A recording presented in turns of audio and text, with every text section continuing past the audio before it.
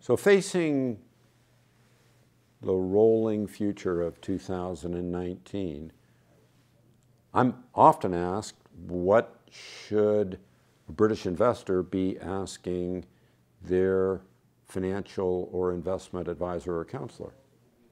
And simply, there's a set of questions that you should always be asking, like how do you interpret what's appropriate for me based on my needs as an individual, which varies among British investors, whether they're institutional, individual based on age and wealth and circumstances and aspirations.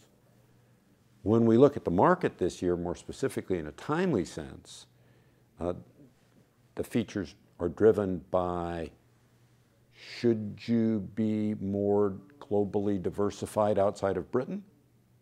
If so, where?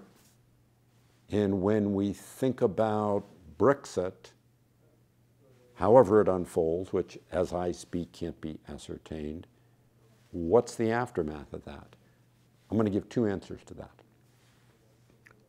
On the effect of Brexit itself, people have been worrying and fretting and pricing this phenomena for so long now that the best thing that can possibly happen is to rip the Band-Aid off.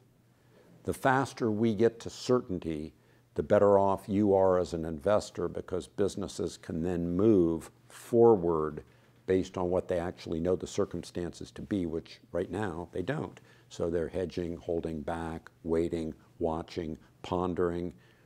But if we can rip the Band-Aid off and get to a conclusion, even if it's bad, even if it's a hard Brexit, businesses will move forward, things will improve. Ripping the Band-Aid off and sunshine to the wound is about the best thing we could do now. Secondarily, we had a big downturn last year, particularly in the fourth quarter. But note, Britain didn't get slammed as hard as lots of places in the continent, or, for example, lots of places in emerging markets.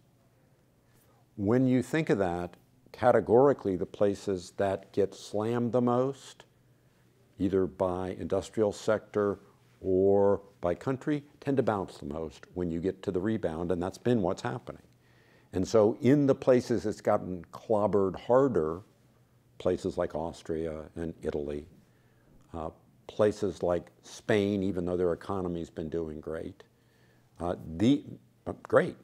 these places are places where there's still more oomph ahead. And you might want to be asking, why don't I have more exposure in the solid places like Austria and like Spain and what have you, that have gotten hurt more? These are valid questions to ask, and your advisor ought to have good answers for them.